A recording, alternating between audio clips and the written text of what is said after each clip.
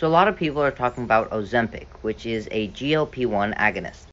And I made a video in the past explaining Ozempic and why it allows people to lose weight and manage their blood glucose. However, one of the side effects of Ozempic is actually going to be digestive distress. So as I explained in the past, Ozempic is a GLP-1 agonist. GLP-1 is a hormone produced inside of our intestine, and when it binds to different cell types, it will delay gastric emptying, meaning that food will sit inside of our stomach for longer. And the longer food sits in our stomach, the more likely it will be to get. The longer that food sits inside of our stomach, the more likely it will be to be fermented. And when food is fermented by bacteria inside of our stomach, these bacteria actually produce gas as a byproduct.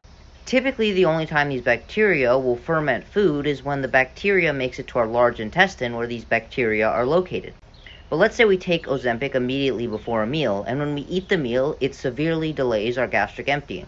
We'll then have food sitting inside of our small intestine, which is above the large intestine, and the bacteria can actually migrate up into the small intestine and begin to ferment this food. And there are two issues with this. The first is that it will simply just increase gas production and bloating. But the other is that the small intestine is the location that we absorb nutrients. But when these bacteria migrate into our small intestine, they'll actually compete with our own small intestine for absorption of nutrients, meaning that this migration of bacteria can cause nutrient deficiencies, and once again will increase gas and bloating. Additionally, some of the byproducts produced by these bacteria are alkaline. And this is important because the stomach, which is right above the small intestine, is extremely acidic. And the acidity of the stomach is actually used to digest protein. So when these bacteria begin to ferment food and produce alkaline substances, this can decrease our stomach acid and decrease our ability to absorb protein. And I'm not saying that this is the only reason, but one thing that has been found with GLP-1 medication is that it does cause profound weight gain, but the amount of weight loss seems to come a lot more from muscle protein than normal. And the reason for this could be that we decrease our stomach acid and decrease protein absorption. Additionally, we may decrease the absorption of different micronutrients because of this small intestinal bacterial migration.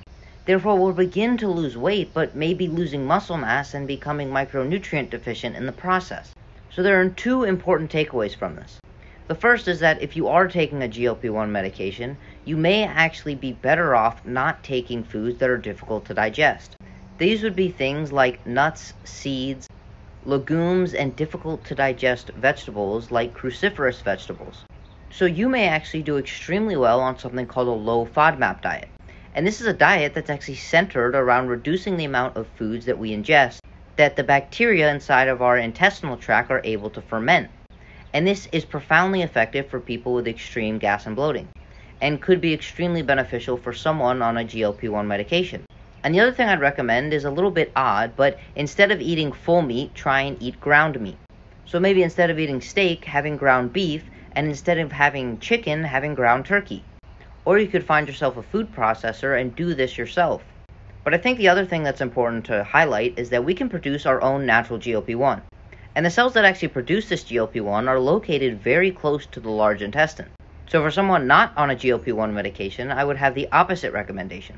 I'd actually encourage you to eat a little bit more difficult to digest food, because these foods will travel farther down your intestinal tract and make it to the large intestine.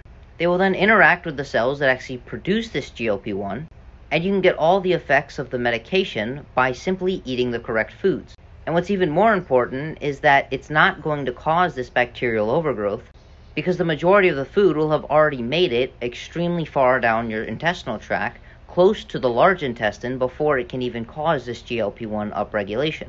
Meaning there very likely won't be a lot of food left in your small intestine, causing these bacteria to migrate. Some helpful tricks would simply be increasing protein intake, because protein seems to be a very potent stimulator of GLP-1. And the other would actually be pairing carbohydrates with a fat source, because fat will slow down the digestion of carbohydrates. And if you're doing a low carbohydrate protocol, pairing your protein with a fat source, because fat will do the same thing for protein.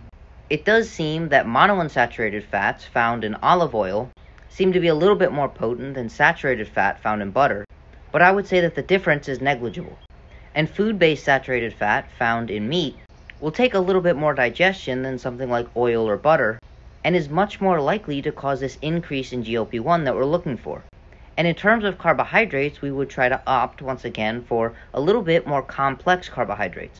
These would be things like potatoes and fruit, and certain vegetables that you can digest well. And given that you tolerate it, it does seem that fiber has a beneficial impact.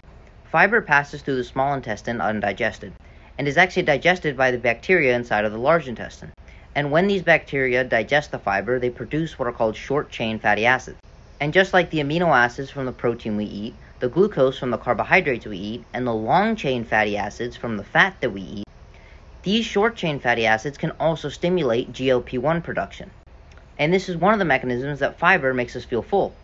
With that being said, again, I filmed an entire video on the mechanism of Ozempic and GLP-1, and in this video I really wanted to focus on the digestive distress that could be caused by GLP-1 medications.